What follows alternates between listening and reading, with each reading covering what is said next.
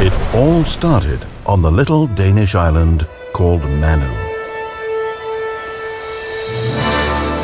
A young boy named Villum Kann Rasmussen loved to play on the beach. At an early age, he was enthusiastic at building things.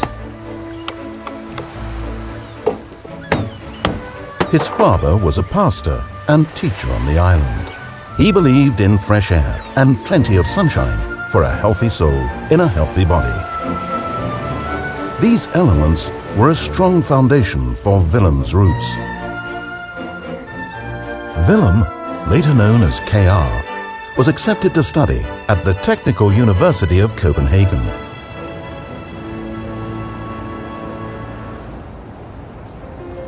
KR got a grant from the school. In the late 20s, engineers were sought after and held in high esteem. KR enrolled in structural engineering, and he showed a keen interest in radio receivers. He was able to finish his studies with fine grades. KR had a bright and optimistic future.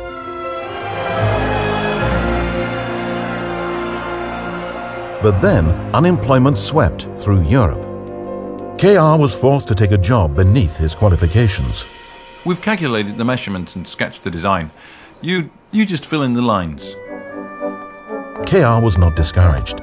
In his spare time, he sent out dozens of job applications a day. Your qualifications look fine. Listen, I need a manager for a glass roof department. Are you up for the job? KR was the only person in the department, and he gained experience in design, product development, installation of structural glazing, and overall management. Work did not magically appear. KR would cycle up to 70 kilometers a day, visiting architects to find projects. Gradually, the orders came through. The economy was good, and KR prospered.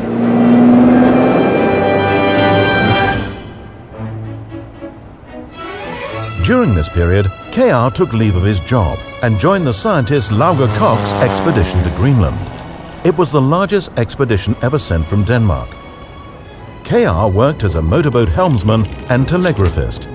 The voyage gave him valuable experience in collaborating with people. Soon he was to make another journey. He married a girl named Bodil, and they started a family.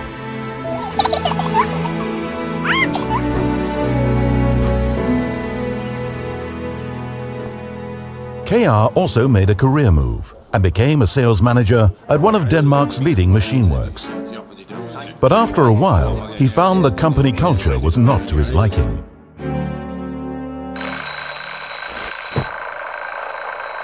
Honey.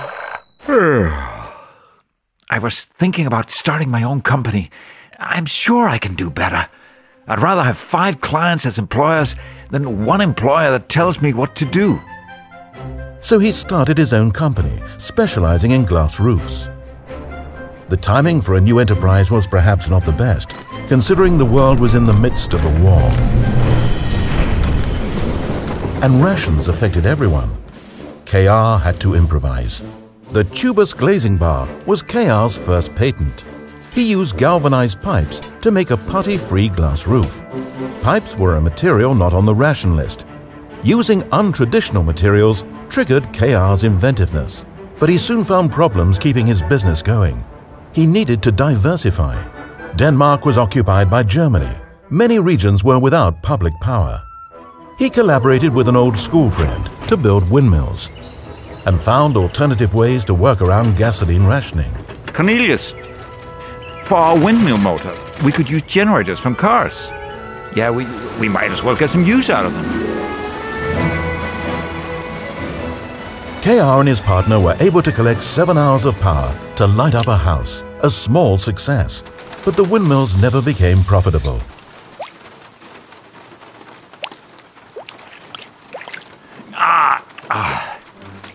What's wrong, honey?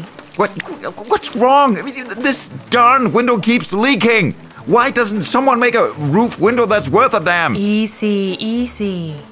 But it's the same cast iron skylight we sold to our customers. They're just no good. It's just rubbish. You're creative. You can fix it. Well, I've got other things at the moment.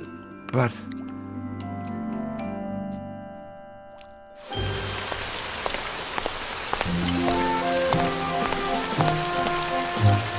One day, KR was invited to give a bid on a new project. Well, we have an exciting job. We're going to build a sports center with a large glass roof. Yes, indeed, that looks quite interesting. But tell me, what's this project? Well, we're not exactly finished with that, but we're planning a new school. I'll tell you what. I'll give you a bid on the glass roof, but I also want to bid on this project. Because I believe I have the proper roof window to fit that job.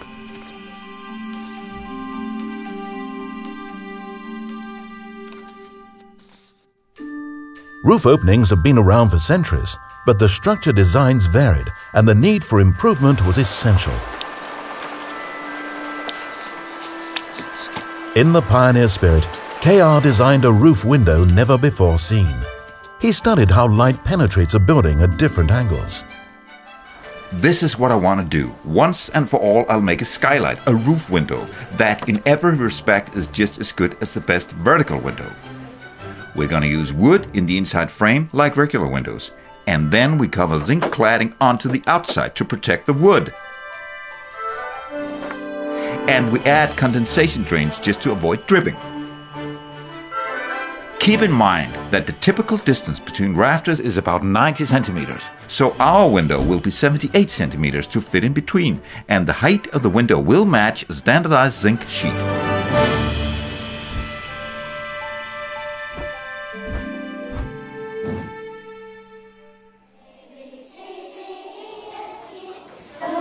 The roof window was a success. From the very beginning, KR strived after rational solutions, but he felt there was something missing.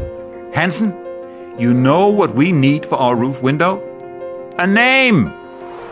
We've got ventilation, we've got light. V for ventilation, and the Latin word for light is lux. VELUX. KR came up with a unique name that revealed the soul of his many inventions. The war still weighed heavy on his new company. But KR would not give up. He knew there were no rations on daylight, so he continued to create. And then came a crucial moment, the invention of the pivot hinge. Sven, help me mount this on a window frame. I've never seen a roof window mounted on its own axis. If we can prevent any damage to the outside cladding... You're right, and I believe it'll be easier to clean the outside window pane when it swings open. If we grind the edges on this hinge and smooth the lip, it'll swing a whole lot better. Good idea, Sven. Let's give it a try.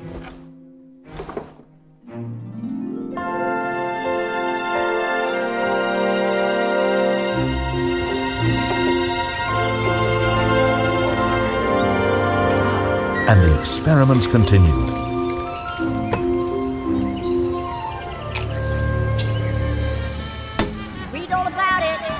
Celebrations spread across Europe. The war had ended, and KR partook in the excitement. Everybody, take 3 days off. Enjoy the fresh air and festivities. But for KR, the party didn't last long.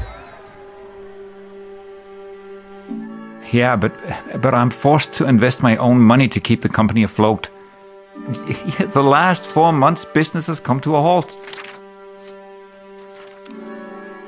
The demand for glass roofs had disappeared, but it was glass roofs that got the company up and running again. KR positioned his people with their unique technical knowledge to be a part of a new vision of design. I had this idea to build a standardized factory roof with shed light.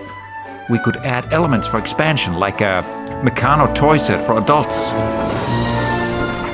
The ideas didn't stop.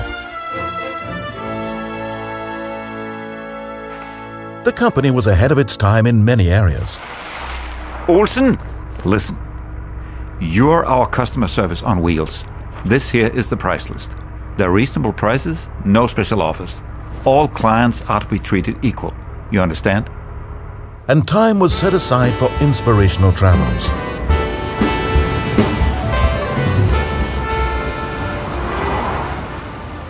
KR was always on the go. However, he knew the value of spending quality time with his family. We got a broken wheel and an alarm clock that I just can't figure out. What shall we do?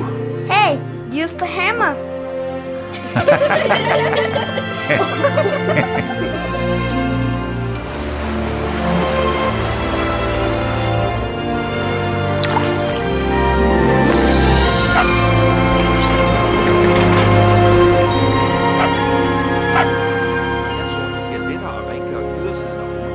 KR got help from his father-in-law to establish a workshop. But they soon found they were losing money. Here's what we need to do. We have to organize our production. Our methods are too slow. Remember, we are a building industry. We can still maintain a high quality of craftsmanship, but we have to speed up the process. Slowly, the company developed into an efficient industrial workplace. KR and his employees stepped into modern times. The pioneer spirit of the team thrived, and it was now time to expand. Johnson, here's a list of possible partners in Hamburg. You definitely have a firm grasp of the language, and I know you can make a deal. However, none of the companies show much interest. Fortunately, there's talk about a company in Meldorf. We started as cabinet makers. We then expanded to furniture. And now we specialize in windows and doors. But roof windows? This is very interesting. KR meets the owner, Ernst Gunther Albers, and solidifies a strong friendship. The result was a jointly owned VELUX sales company in Hamburg, where the Germans manufacture the roof windows and the Danes deliver the metal hinges and general know-how. The partnership succeeds and helps remodel thousands of family homes. The darkness of unused spaces was transformed by the healthy benefits of nature shining into their daily lives. And KR's vision traveled further. Across borders, across countries, across continents. Company expansion led to new challenges. Excuse me, but where are the VELUX windows? You agreed to put them on display. Oui.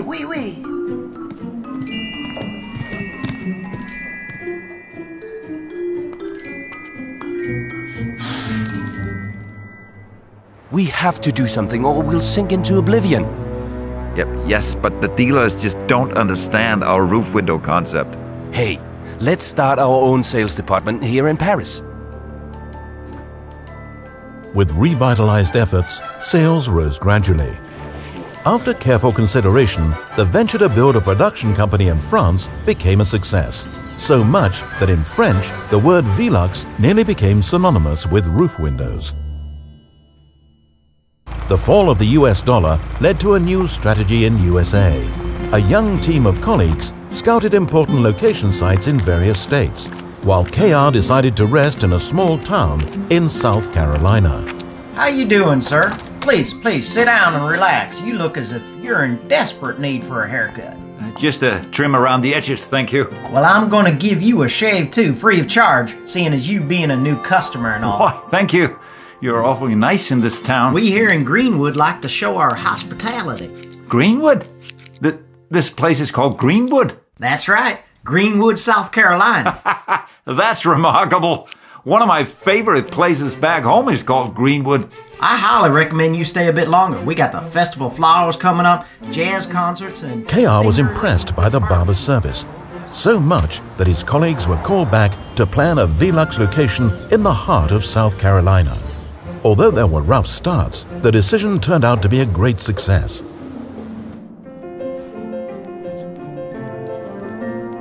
As the company increased in size, KR wanted to ensure that his own values were imprinted throughout its structure. So he formulated a mission called the Model Company Objective. The purpose of the VKR Group is to establish a number of model companies which cooperate in an exemplary manner. A model company works with products useful to society and treats its customers, suppliers, employees of all categories, and shareholders better than most other companies. A model company makes a profit which can finance growth and maintain financial independence. And a new generation of daylight engineers blossomed. While ideas flourished, the company grew and grew. But suddenly, the oil crisis of the 70s hit, and it hit everyone hard, not once, but twice.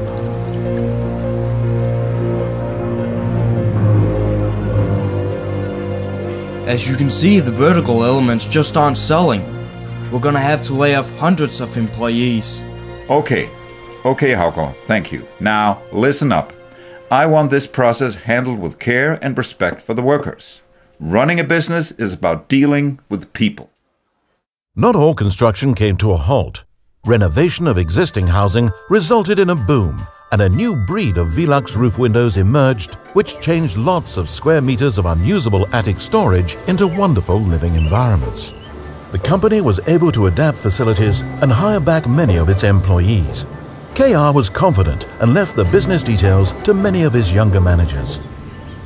With the crisis still lingering, KR saw a new venture.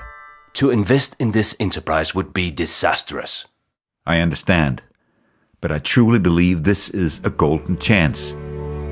We have a possibility to make a vertical window as good as our roof window, and the timing is now. KR got his way, but it took years to develop the windows. The unique design turned out to be a revolution in the building industry, with an aluminium outer sash and a wooden inner sash. The gamble paid off, but it was a difficult turnaround. And KR went back to his passion, to create and design new ideas.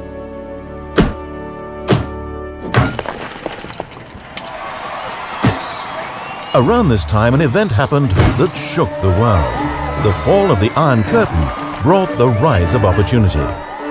3 years earlier, the company had established a partnership with Hungary and was one of the first Danish industries to produce in the Eastern Bloc.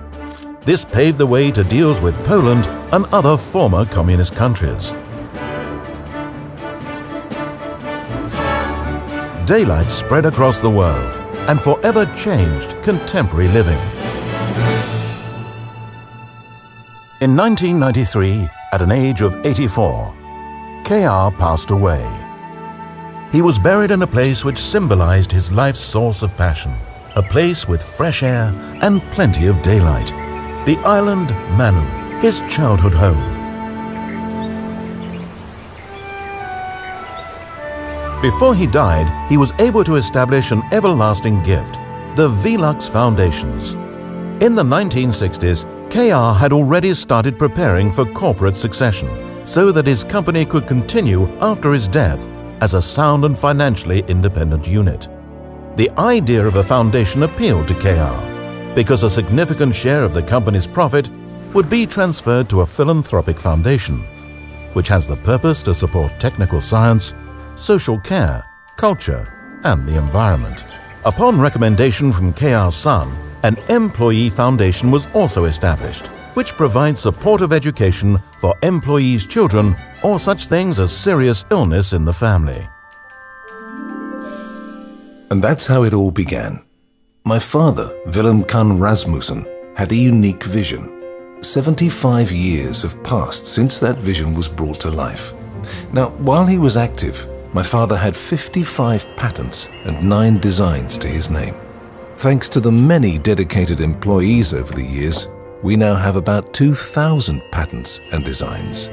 My father created a unique culture of innovation that continues to prevail in the VKR group. Not everything has succeeded for us, but with the VELUX roof window, lots of square meters of unused attic space has changed to comfortable and affordable living quarters. Today, literally millions of people and families enjoy daylight and fresh air through their VELUX roof windows.